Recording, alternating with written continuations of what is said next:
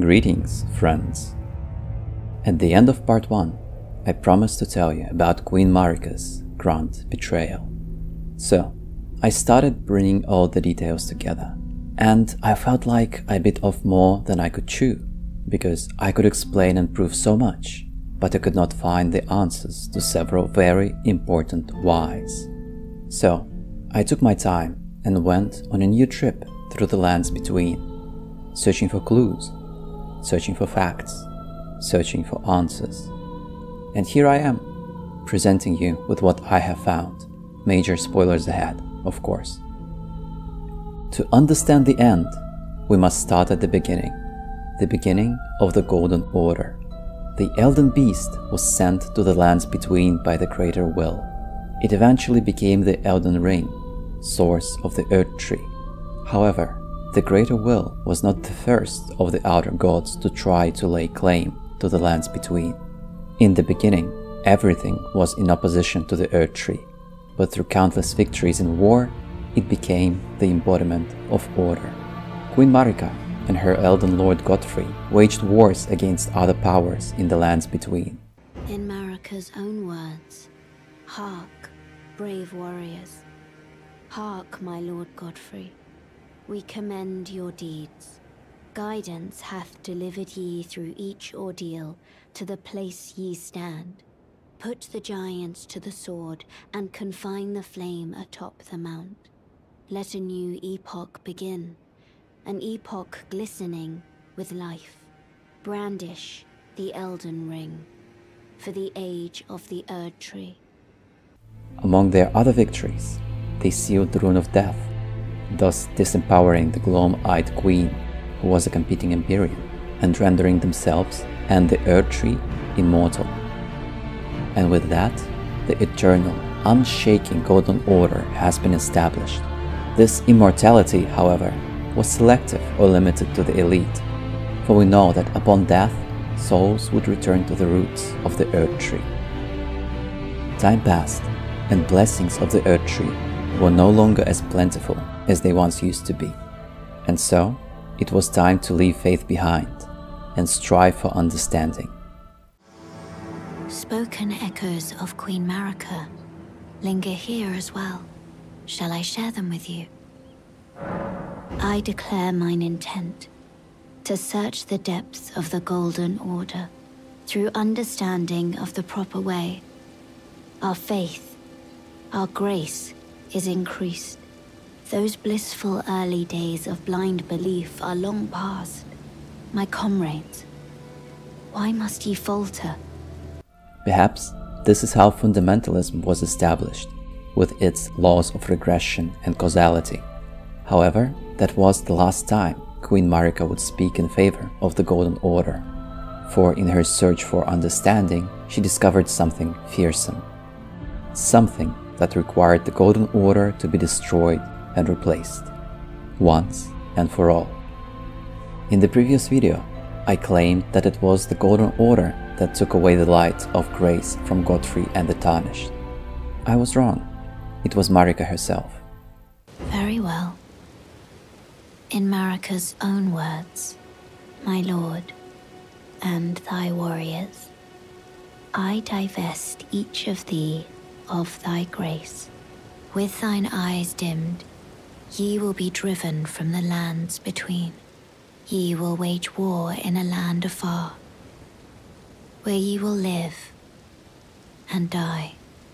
In Marika's own words, "Then, after thy death, I will give back what I once claimed, return to the lands between, wage war, and brandish the Elden Ring, grow strong in the face of death.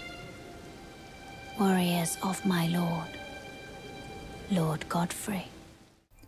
She took the grace away from the Tarnished and sent them off to faraway lands to someday be called again by the guidance of grace. The next step in her betrayal would be the Night of the Black Knives. I believe it was Marika who conspired with Ranni, telling her where to find destined death. There is two reasons for which I believe that. First, remembrance of the Black Blade tells us Marika's sole need of her shadow was a vessel to lock away destined death. Even then, she betrayed him. To me, this betrayed reads as betrayed the purpose that she herself gave him. Black Knife armor description is the second reason. The assassins that carried out the deeds of the Night of the Black Knives were all women, and rumored to be Numen, who had close ties with Marika herself. And so, on the Night of the Black Knives, 2 demigods died. Godwyn became the Prince of Death, creating those who live in death. Their souls would no longer return to the Earth Tree when they died, cutting its sustenance and creating a new adversary for the Golden Order to face. And Ranni started her own path of freeing herself from her 2 fingers, and one day establishing her own order in this world. I really like how the very first thing we see in the game is Queen Marika shattering the Elden Ring, and how the second thing we see is Lord Radagon trying to fix it. It is a widely discussed question whether Radagon was part of Marika from the very start. I like the idea that Radagon was joined with Marika as a means to keep her in check. After all, he was loyal to the Golden Order to the very end. However, I found this little piece of dialogue in my travels. In Marika's own words, O Radagon, leal hound of the Golden Order, thou art yet to become me. Thou art yet to become a god. Let us be shattered, both, mine other self. If we take my other half as proof that Radagon was split from Marika to later be rejoined, the question is, why would she split herself? My best assumption is to give birth to Ranni, for her Order of the Dark Moon to one day challenge the Golden Order. Now, there is another key figure in this whole scheme, Melina. I believe she was born before the shattering happened. She was born as Queen Marika's daughter. She was granted purpose, and she was burned. We can still see the burn marks on her skin, for she was born to be a kindling maiden, to set the Earth Tree on fire when the time came. And so, the Elden Ring was shattered. The lands between were plunged into a war between demigods, while Empyreans and outer gods were making their moves to establish their own orders. The Earth Tree too was affected by the shattering, for now its seeds scattered across the various lands, as if life itself knew that its end has come. But why, Marika? Why would you do this? Why would you destroy the very Golden Order you worked so hard to establish? No matter where I looked, I could not find a single line of text that would tell us why she did that. However, then I recalled this scene. Can you see? All these mature golden earth trees prospering in other worlds. I believe this is what Queen Marika saw, understood, and learned to fear. Removing the rune of death from the order to keep herself and the tree eternal. Feeding the earth tree with souls of her people. Turning the lands between into yet another world, serving as an eternal source of power for the greater will.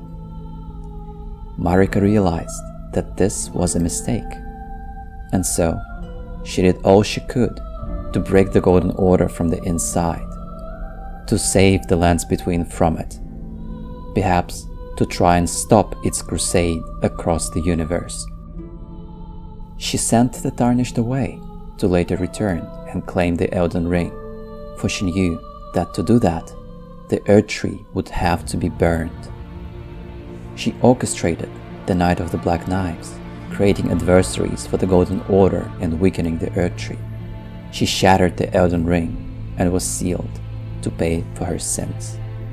And now there is one final piece of the puzzle that remains, the one that has the fewest answers to, the thorn in Marika's body. The color seems different from the fragments of the Elden Ring she is crucified on. The closest match I could find is the Rune of Death, its colors ranging between black and shades of red. The match is not perfect, I admit, but isn't that the best fit? For nothing but destined death should be able to slay a god. However, I do not think this thorn was meant for Marika. I think it was meant to slay the Elden beast itself, for Marika is the host to the Elden ring, which is what the Elden beast eventually became. If you look at the beast's belly, you will see a crack at the same spot as where Queen Marika was stabbed. But who and when could have done it? I don't think it could be Gideon the All-Knowing or Lord Godfrey, who seemed to be the first to reach the Erdtree after we burned away the thorns. I think this happened after Queen Marika was crucified, but before the thorns appeared. After all, images of a crucified queen are all over the lands between, meaning her crucifixion was public knowledge. She was seen like that. However, those images lack the thorn, which means the attack happened at some point after the crucifixion. Once again, I do not have a better origin for this thorn than the destined death itself. And conveniently, there is a single Black Knife assassin in front of the Queen's bedchamber. And we know that Black Knife's assassin's daggers were infused with the Rune of Death. This is an instance of the Rune of Death right next to Queen Marika. Perhaps this was the culmination of the plot of the Night of the Black Knives. Perhaps sometime after the shattering, the assassins made their way to Queen Marika. Perhaps she chose to be killed, hoping to die and taking what remained of the Elden beast with her. This is a lot of speculation, but the facts remain. The thorn stuck in Queen Marika's body and the wound she seems to share with the Elden beast. Both of them survived, and so it was up to us to come and finish the job. This is, of course, a theory, a mixture of facts and speculations, a search for truth in the convoluted events that transpired in the lands between. Hope you enjoyed this one. My next video shall probably be about the Two Fingers and the power of runes. I may or may not make a few shorter lore videos before that comes out. Regardless, subscribe, and I will see you in the next one.